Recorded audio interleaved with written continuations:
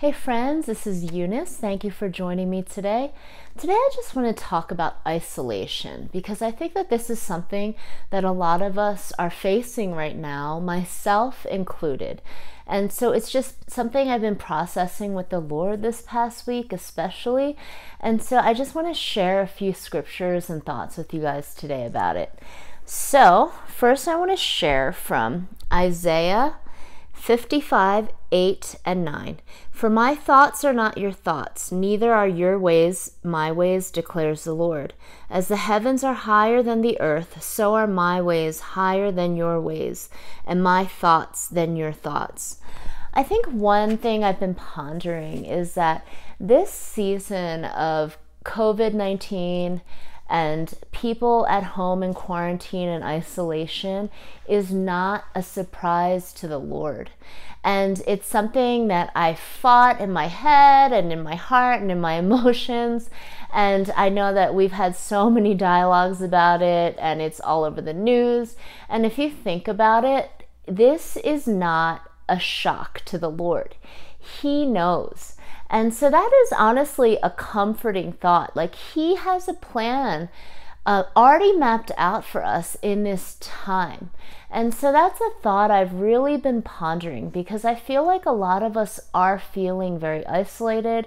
It's an unexpected time. I know for myself, coming into 2021, I really just wanted all of this to be over and life to go back to normal. But if you haven't noticed, like it hasn't happened yet and we're entering into February. And so for me, it's been it's honestly been a roller coaster. It's been a challenge at times. And, you know, even as I do these videos, I will say like, I'm trying to encourage others, but along the same path, I'm encouraging myself. I'm trying to strengthen myself in the Lord and listen to my own advice every day. And so I just want to encourage you with that thought because honestly, I'm processing all this along with you. And so it's not that as I share, it's something that I've arrived to, but these are just thoughts I feel like the Lord has been encouraging me with and helping me ponder and really meditate upon. And so I just want to share a scripture with you in Matthew 18, and this is verse 19 and 20. Again, I tell you that if two of you on earth agree about anything you ask for, it will be done for you by my Father in heaven. For where two or three come together in my name, there I am with them. Now, this is a promise from the Lord, is that as we pray with each other, whether it's as a family or whether it's with friends, when there are two or three of us even, it doesn't have to be a large prayer meeting, just two or three of us, the Lord promises to be there in the midst. And it's just something I've been pondering because in this time of isolation, actually this past week, 3 different friends that I don't normally hear from reached out to me asking me for prayer. Now, why I haven't heard from them in a while is because I think in this time of isolation, there are friends, for example, that I would see when I would be picking up my kids or dropping my kids off at school, but that doesn't happen anymore. And so I don't see them anymore. Or, for a long time, we weren't attending church in person, and there were people that you would naturally see like in the hallways at church or at small group that week. And a lot of times you could catch up there. But I'm realizing a lot of those catch-up times have been eliminated. And so we really, as people, have to be intentional about staying connected to friends. Now, last week, when these friends reached out to me for prayer, I was so surprised by the things that were happening in their family, and I felt so blessed that they would write me and ask me to pray for them because I want to know what's happening in their life. But those natural times of connection in the past years that we've had have, like I said, been eliminated in this time of just quarantining at home and trying to, stay socially distanced. And so I felt really happy that they felt connected enough to me to reach out and initiate. So that just kind of leads me to my next idea, which is In marriage, one thing we always encourage in our premarital coaching is how your spouse cannot read your mind. And so I hope that's not a newsflash for you all, but it's true. Like your spouse cannot read your mind. And so even though there are times that I wish Chris would know how I'm feeling or thinking, how can he actually know how I'm feeling or thinking unless I open my mouth and express that to him? And so just in the same way, our friends are busy.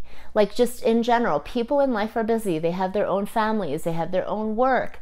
And so people are busy. So just because a friend isn't necessarily reaching out to see how you're doing, I just want to encourage you, if you feel isolated, reach out to a friend and ask them for prayer. Ask them for a phone call. Say, hey, do you have time for me to chat with you for 10-15 minutes so we could catch up? Because even people that you naturally might see at work or something, you don't have that space anymore to see them. And so a lot of us are working at home, and it takes great intention to think about, that coworker that I would chit chat with every day at the coffee machine for a couple minutes. Like that person, you don't have that natural interaction with them as a friend. So I just want to encourage you, if you are feeling isolated, to really reach out to a friend. I know that I have a few dear friends that really, I know that if I'm in a pinch and I'm really down that day, I can text them and ask them for encouragement and prayer. And I know that they will respond to me. And I just want to encourage you to, one, be that kind of friend for someone else. But two, also remember that your friends can't read your mind. And so if you are feeling down and discouraged, I really encourage you to reach out to a friend and ask them for just some prayer and encouragement. I know for myself, like when I do that or when someone does that toward me, I really try to make space and time for them, because I believe, just like the scripture says, is that when 2 or 3 of us are agreeing on this earth for something, that the Lord is faithful to be there with us. And so I love this scripture because I think that's true even in friendship. Let's say there's some situation happening in your family and you reach out to a friend for prayer. The Lord promises that as you guys come together in prayer, that He will be there with you and He will be listening. And so I think that's an amazing promise. So going back to that first scripture that I shared, is that our thoughts are not the same as the Lord's thoughts. He has a plan and purpose for this time. Now, are there days that I struggle and want to butt against the Lord's plan in my life? Possibly, and yes.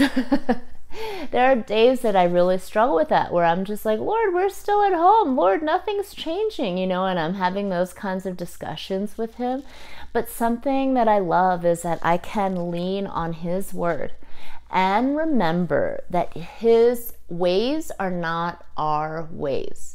Like, praise God that His ways are not our ways, because He has a greater plan and He has a greater purpose.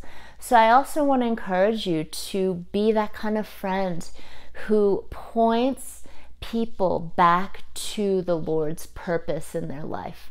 I know that there's times when I'm discouraged, and if I text certain friends of mine, they will just not only, I know, pray for me, but also really exhort me and encourage me and always point me back to the Lord.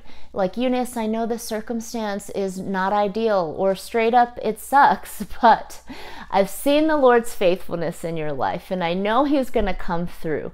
And really, it's those friends that I think right now in this time of isolation, we all need. And so I just want to encourage you again, if you are feeling isolated, reach out to a friend.